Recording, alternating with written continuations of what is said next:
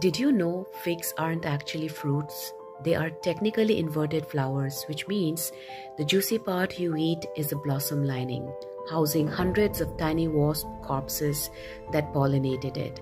This bizarre twist mirrors some fascinating human behaviors. It is a reminder that beauty and pleasure can have unexpected, even unsettling underpinnings.